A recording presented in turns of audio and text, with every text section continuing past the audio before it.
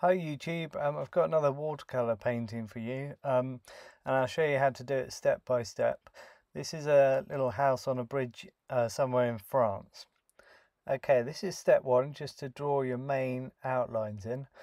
You can see I did a bit of stonework on the bridge and the wall, but I haven't done too much detail to the house yet. Okay, the second stage of the drawing, I added the boats in and the background horizon line. I did the bush in the foreground and I added some of the beams and a bit more detail to the house.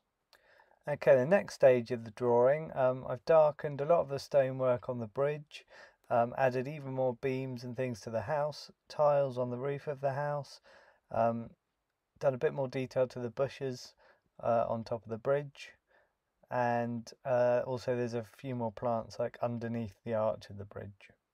Okay, for the first pencil shading stages, I did the bridge, concentrated on the bridge, the wall, and underneath the house. And then for the second part of the pencil blending stages, I did the house itself and also any sort of reflections in the water. You don't have to do any pencil shading stages if you don't want. You can just do the outline in pencil and then go straight in with paint. But I think this pencil shading stage adds a certain amount of realism to the finished picture, so I tend to do this with quite a lot of my watercolours. Okay, for the first paint stage, I used raw sienna, fairly watery because you want the house to be a sort of a creamy colour. So you can see what I've blocked in here, like all of the house, all of the bridge and the wall, and also the reflections, just leaving gaps really for the sky, the boats and the water, and some of the foliage. Okay, for the first blue kind of colour, what I did was obviously the water first. So if you start with just plain water and just wet everywhere the blue is going to go, just wet it first, just with plain water, and then add the blue into it. So you're putting it in wet, then you can kind of pull the blue around and play with it as much as you want while it's wet. You can dab bits out with a bit of kitchen paper if you need to. You can make it as soft as you want, and you can see I did a few sort of ripply, almost kind of zigzag effects in the front.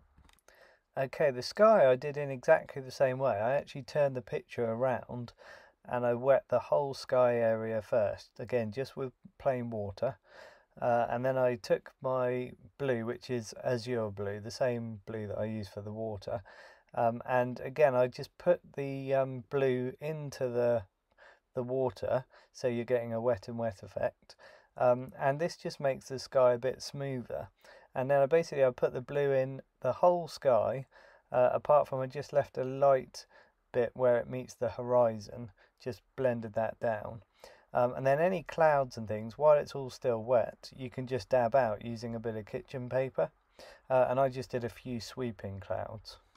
Okay, then I mixed a really yellowy green, so I just used sap green mixed with some cadmium yellow, and then I literally just blocked in everywhere where I want green plants to be.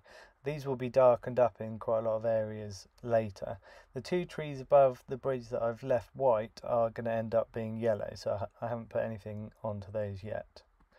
Okay, I did a mix of English red with a tiny bit of violet, not much violet, just a bit, just to neutralise the English red a little bit.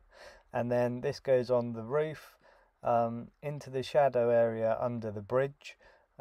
Payne's grey will be added to that later as well, but just stick with this mix for now. Then I painted the bush above the bridge yellow. That's just cadmium yellow, and the same with the tree above the bridge. And then I just used some English red, fairly neat, on the tree as well, just to give a bit of texture. You can also see little hints of like English red sort of colour throughout the whole picture, so like in the little roofs in the background on the horizon line, and then throughout the sort of stonework in some of like the gaps and things in between the stones, so you can add it in those areas as well, and in the stones in the foreground, and also the big reflection down into the water. Okay, next I switched to a small brush I was using a number 6 brush. I switched to a number 3 with a good point on it, and I just used sepia, quite a strong mix of sepia, to do all the beams on the house and all the branches. These are just the thickest branches. You can go in later and add a lot thinner ones with an even smaller brush, but this is all the main ones. Okay, next I added a lot of dark green into all of the bushes and ivy on the bridge and that kind of thing. So in my set there's a dark green which is just called green, but you could mix like a sort of standard grass looking green with a bit of black, and that would do the same kind of thing. So yeah, in all the dark shadowy areas in each kind of tree and bush and things, and you can see I've also painted the railing on the bridge. That is just done with some raw sienna. Okay, then I used a Payne's Grey mix, fairly dark this one, it's quite a lot of pigment. This is just to do inside the main kind of window panes. So it needs to be darker than whatever sepia colour you use for the beams, otherwise the beams won't show up. Okay, from here on in it's all about adding contrast really to the whole picture. So on this stage I used mainly sepia. This is to go into all of the corners, so your sepia can be a much stronger, thicker mix with lots more pigment now. You go into the corners and edges and blend away from them, so like underneath the house, the corners where on the bridge where the light's hitting it coming in from the left hand side, and then you want the shadow to be on the other side of the wall and the other side of the bridge, so you can just work into your corners and then blend away from them. That starts to give the contrast. You can also do shadows under the ivy on the bridge. Some can be done with Payne's Grey, some can be done with sepia.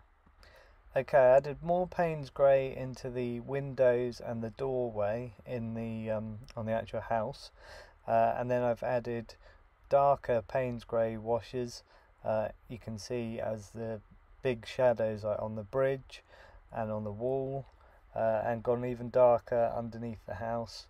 And then I thought I needed darker blue in the water, so I just re-wet the areas that I wet before and just went in with some much stronger azure blue. And you could keep doing this multiple times if you want to, just build it up gradually. But you can see the extra strong blue really starts to give it a kick. Okay, this is further strengthening and also adding extra details. So I did finer branches on the trees and added a little bit more foliage at the kind of outer edges of the trees above the bridge. I've added thin fence posts to the railing on the bridge. A little bit of extra kind of texture and things on the ivy growing on the bridge, and also the stonework on the bridge, and then the darkest spaces of the reflection under the bridge, and also the sort of effect of rocks underneath the water under the bridge. That's all done with sepia. Okay, a little bit more strengthening here, mainly the shadows on the roof, a bit more Payne's Grey added to those just to up the contrast a little bit more. Okay, I almost left it as the previous stage. I thought it was looking pretty finished, but I decided just to go for it just that little bit more. So I've gone in and really just strengthened a lot of the colours. So if you basically just go back to the previous image and just compare it with this one, just look backwards and forwards, and you'll see that really all I've done is just strengthen a lot of the colours. So it's just probably just using the same colours that you've used already, but just working back into a lot of corners and edges and just strengthening them up. So like underneath the bridge, I've gone a lot darker in the reflection, and that helps. And I've strengthened the reflection of the wall on the other side, and just quite a lot of the just general colours I've just gone in and just made the pigment a bit stronger, and it's made quite a huge difference actually. So it's worth thinking about that if ever you're doing a painting. Do I need to just do just that little bit more at the end? And quite often just spending another sort of 10-15 minutes on a painting can change it completely and make it look a lot better. Okay, I'll leave you with this little satisfying run through of all the stages again, but obviously a lot quicker. I hope you've enjoyed this video and I hope you give it a go. It's a nice image, it's got quite a lot of good elements in it. It's nice doing a little house, but it's nice also having the reflection and the bridge, all the different textures. I really enjoyed this particular one and I hope you do too. And if you want to see more step-by-step painting videos, check out the other ones that I've put on already, and hit subscribe to see any new ones that I post up in the future. Thanks for watching and I'll catch you in the next video.